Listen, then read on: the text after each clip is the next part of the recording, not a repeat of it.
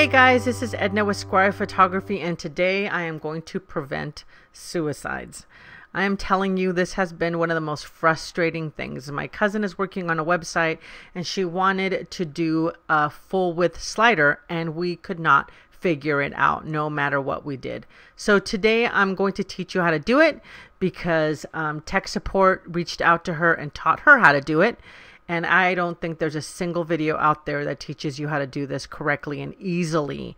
I'm going to teach you easily how to do this. So we're going to enable Visual Builder on Divi. And I've been working on this website for about 1.5 years. I already have a website, but this is the new one I'm going to someday have up.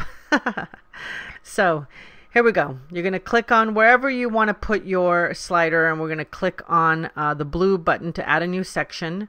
We're going to go with full width, and we're going to go with full width slider. Even if you have the newest version, it will work. You just have to remember what sections to put the photos in. So here under add new item, you're going to click add new item. And you're not going to add the photos under slide image. I don't know why they even have this here if you're not supposed to use it. It just doesn't make sense, right? You're going to add the image here under background image. This is the big clue, guys. Background image is where you need to add it. You're going to press upload, and I just made these really quickly so that you guys, I actually don't want a slider on my website, but so here's one. I made these long and thin, kind of panoramic. I think they're 1500 pixels across by maybe 300 pixels down so that it looks good on a website. So here you go. This is how it looks. Now, this is the important part. If you have an image that is has more height than this or less height than this, then you need to go to CSS, and this is the code that you need to put in. Under main element, right here under main element, you're going to paste this code in. Min, M-I-N dash height, H-E-I-G-H-T, and that's colon.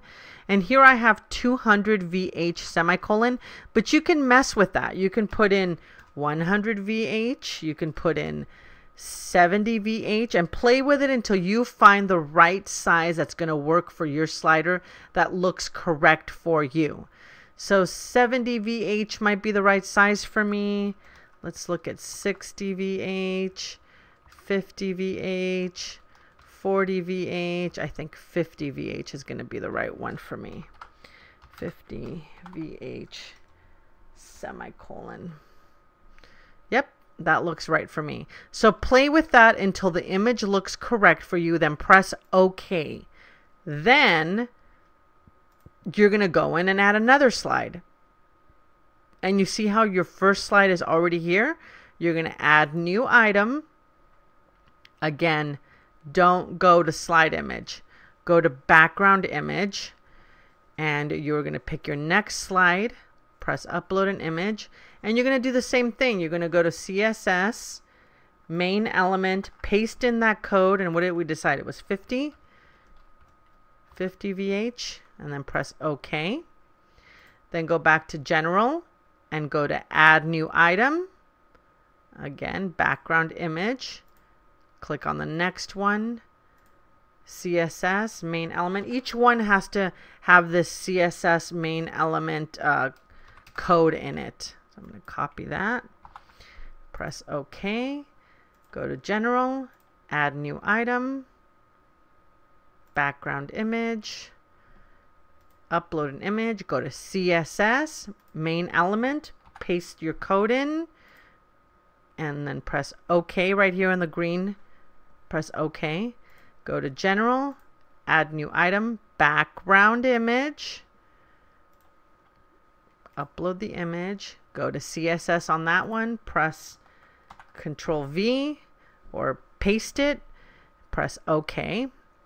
And then you can go in and you can show arrows. You can automate animation. Let's say you want 9,000 for your speed, whatever. Play with that also. Continue automatic slide on hover. Use parallax effects. Let's see what else. I think that's good for me. So there you go. That shows you the slider. It's working perfectly. And you can press next on that. I think it's too slow, so I'm going to change the speed. But anyways, guys, you get the idea.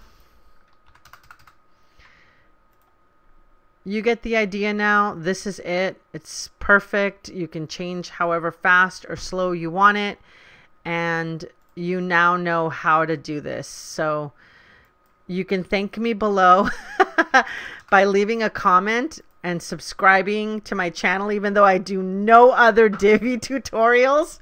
I'm just a photographer and I do a lot of Photoshop tutorials and a lot of stuff. But if there's anything that you need to know or anything that you're interested in, you can always comment below. If you comment, YouTube kicks my videos higher in the search engine. So that's always a good thing. But I want a huge shout out to my cousin Brenda for showing me how to do this so that I can show you guys. Thanks a lot, guys. Have a great day. Don't forget to like and subscribe.